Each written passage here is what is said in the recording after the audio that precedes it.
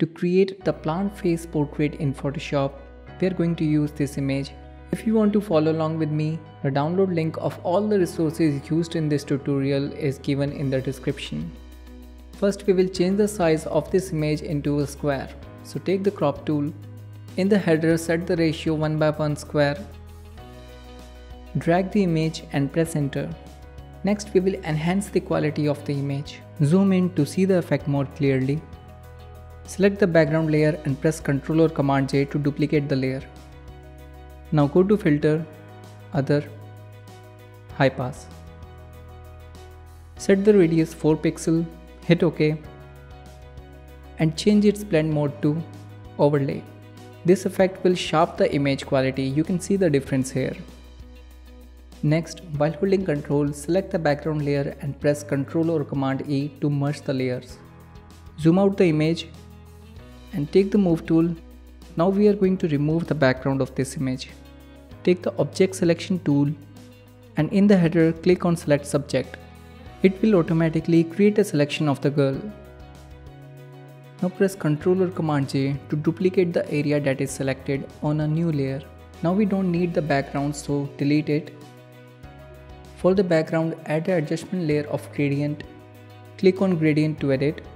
I have already created a custom gradient for it. If you want to download the exact gradient, the link is given in the description. Hit OK twice. Drag the adjustment layer below the image. The gradient is too harsh according to the background, so we are going to light it. So add an adjustment layer of solid color. Choose the color white. Hit OK. Set its opacity 50%. It will make our gradient lighter. Now we will extract the face part. Take the pen tool for the selection. Zoom in. In the header, select the shape, and for the fill, change it to any color you want. We will later change it. Press tab for full screen mode. It will hide our layer panel, also the toolbar, so that we can get more room to create the selection. Your selection should be in a way that it looks like a mask, so try to avoid any corners. Make it more a curvy look than an edgy look. I'm doing it fast, but you can take your time for this process. Double click on layer and rename this layer as Hollow. While holding Ctrl or Command, click on layer window to make a selection. Hide it for now. Select the layer 1, press Ctrl or Command X, then press Ctrl or Command Shift V. We just cut out the selection part and paste it onto a new layer. Rename this layer as Face Extended. Take the Move tool and move the face part to the right top.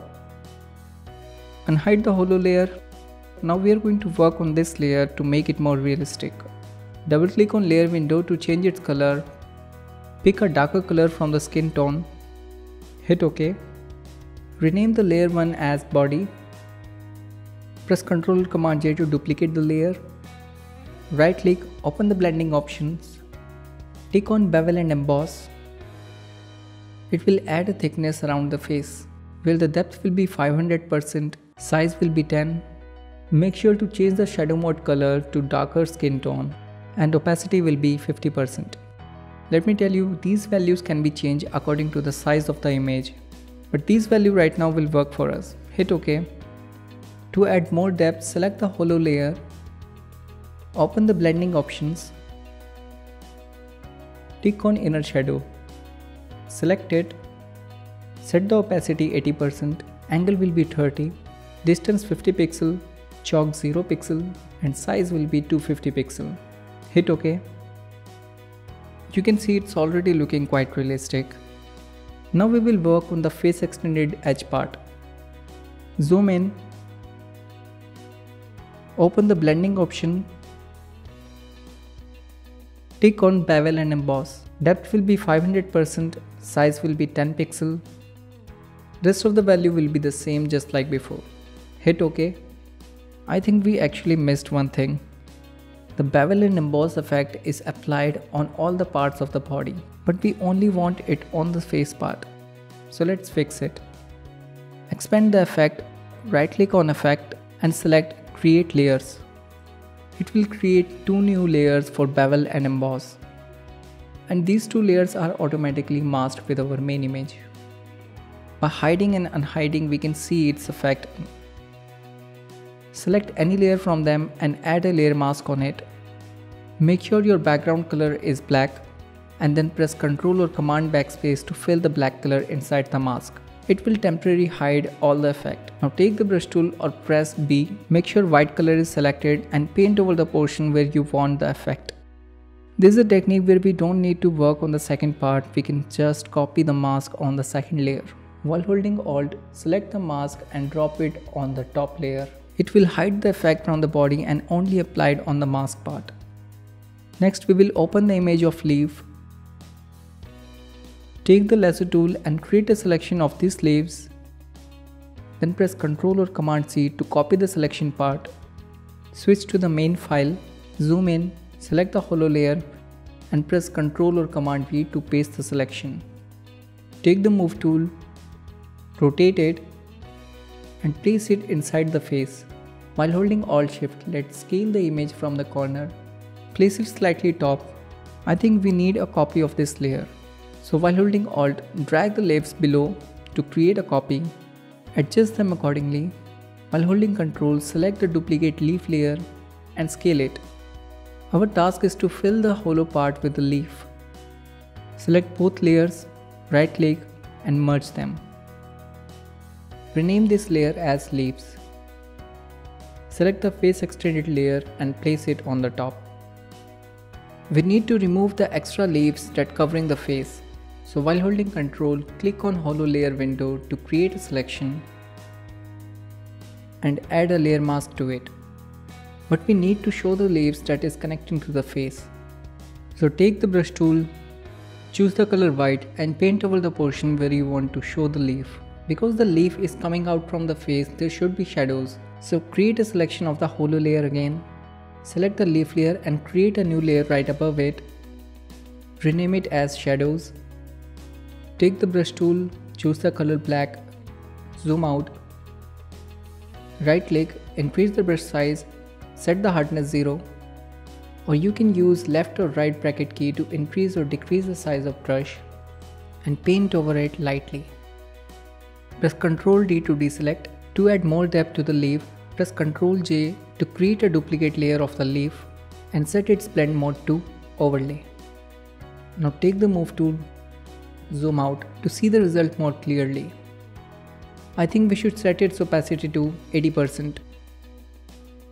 Right now the extended face part should cast shadow on the leaf as well. So select the face extended layer, press Ctrl J to duplicate the layer, open the blending options, uncheck bevel and emboss effect and click on drop shadow. Manually set the shadow distance, set the opacity 100% for now. Set the size 150 pixel. I think the opacity should be 50%. Hit OK. Make the fill 0% so it will hide the image, only we will have the shadow. The shadow is cast all around but we only want it to affect the leaf part. So we will clip this layer with the leaf. Drag this layer above the leaf layer. While holding Ctrl, select both layers of leaf and press Ctrl or Command J to create a group. Now while holding Alt, click in between the group and the layer. The shadow will only affect the leaf group. By hiding and hiding you can see the result. To make the image more blended with the environment, select the background gradient and create a duplicate layer. Drag this layer all the way to the top and set its blend mode to soft light. Make its opacity 50%. To highlight the image more, select the bottom solid layer and create a new layer right above it. Take the brush tool, choose the color white, zoom in and press tab to get a full view of the image. Increase the brush size with right bracket key and start painting over lightly on the background. It will add a dramatic look to our image. I think the leaf is looking too dark, so we will change its blend mode. Select the leaf top layer and change its blend mode from overlay to color dodge. This is looking much brighter and realistic. This is how we created this effect. If you learned something, hit the subscribe button. Tell me your views in the comment section. How was the tutorial? My name is Shubham. I thank you so much for watching Graphic Arena.